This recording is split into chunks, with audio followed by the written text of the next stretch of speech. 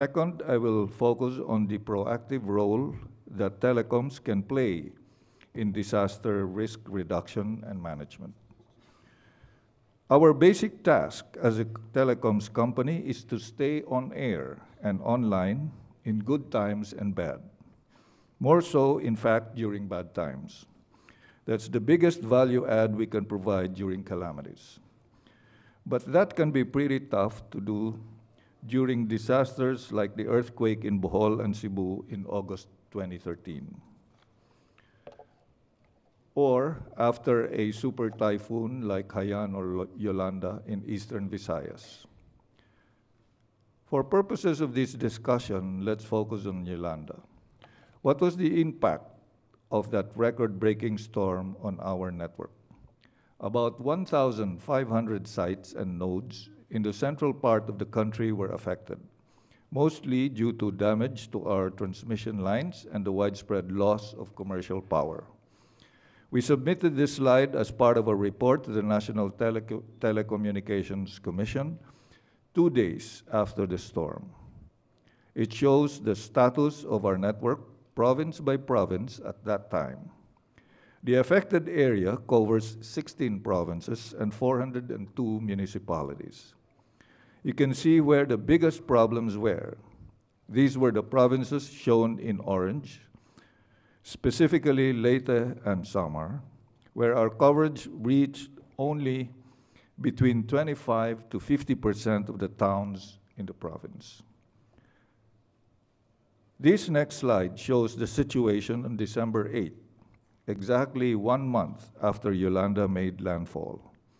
As you can see, the affected areas are all green, meaning we achieved full restoration in a month's time. What lessons did we learn from Yolanda and the other calamities of 2013? There were many. Let me focus on the more important ones. First, we need to fortify our network. This requires many systemic design changes. After seeing how our aerial fiber cables were turned into spaghetti, we are buying as much or burying as much fiber optic cables as we can. We are redesigning our base stations to make them more flood resilient. This photo shows an elevated reinforced equipment van that can better survive storm surges. Yolanda made landfall with 315 kilometers per hour winds, and this is forcing a rethink of cell site building standards all over the country. Second, we need to maximize the use of backup technologies like satellite systems. This is necessary because land-based facilities can be wiped out by storm surges or devastated by earthquakes. I am talking here of handheld satellite phones like the Turaya handsets that proved so helpful in restoring disrupted communications.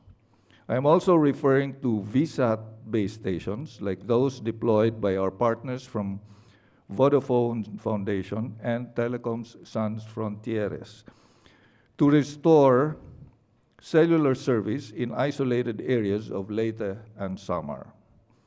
What's more, we are deploying a digital radio system as a backup communication system. We are also looking into innovative power solutions because disasters can knock out commercial power for long periods of time, and this poses a huge problem for running our own networks. Third, we are strengthening our organization with better planning, training, and equipment. For example, our first responders need to be trained on how to recognize and deal with trauma, not only among their ranks, but also among the people in the disaster area. With these and other measures in place, we hope that our network and organization will be more resilient and bounce back quicker from powerful shocks. In part 2 of my presentation, let's take a look at how simple but innovative telecoms services can be used to help make communities more resilient. Let me just focus on 2 types of services. The first is our web-based SMS service called InfoBoard. This service uses a website to rapidly send text message alerts to whitelisted cell phones. It can also receive and record text messages from cell phones in its database. InfoBoard has been successfully used by the Albay provincial government for the past 7 years to inform and mobilize its disaster response personnel in various emergencies. It also uses the service to gather feedback from people regarding the situation in the field. The systematic use of InfoBoard has helped Albay develop one of the best provincial disaster preparedness programs in the country. InfoBoard has also been effectively used by the province of Southern Leyte since 2011 to alert communities to various hazards regarding or ranging from storm surges and tsunamis along coastal areas and possible landslides in upland areas. This was made possible through a program implemented by the Philippine Business for Social Progress funded by the World Bank. During Yolanda, the provincial disaster authorities sent a steady stream of alerts and helped minimize casualties in the calamity-prone province. The second innovative disaster alert service I want to share with you is a mobile phone application called Tudlo, which means to point or to teach in Cebuano language. Running on both iOS and Android operating systems, the app can alert users if there is a flood, fire, typhoon, an act of terrorism, car or plane accidents, or even a pandemic alert in their vicinity. Working with Albay provincial government, Tudlo's developers have customized the mobile app to address the specific needs of the province. This includes geotagging messages sent in by users so that these incident reports can be located on a digital map. A customized version has also been developed for National Disaster Risk Reduction and Management Council, called Batingao, which means warning bell in Filipino. Based on the experience of Albay and Southern Leyte, services like InfoBoard and Tudlo are effective when these are embedded in a well-designed and implemented disaster preparedness program. That is why we at PLDT and SMART are working with other corporate organizations like the Petron Foundation and ProLife UK to help the other provinces like Cebu and Bohol to develop comprehensive disaster preparedness plans like Albay and Southern Leyte.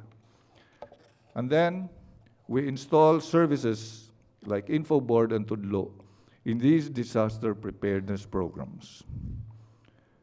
What's the lesson here? Well, technology can be really cool, but in the end, it's people and organization that make the real difference. The really powerful innovation is embedding technology in preparedness organizations and getting people to use them creatively and consistently. Thank you for your interest, and may we all have a productive conference.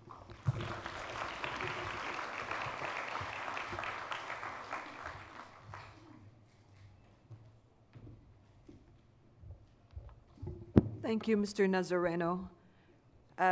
We were talking about targets. Our target is to conclude by 1:30. So I would request the last four speakers to render and give 5 minutes of presentation each. There will be no intervention in between, so the flow will be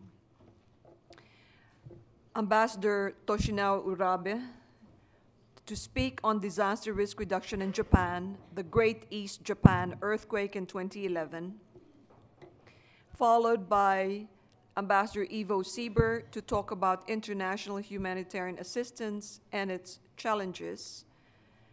Third will be Ms. Luisa Carvalho, representative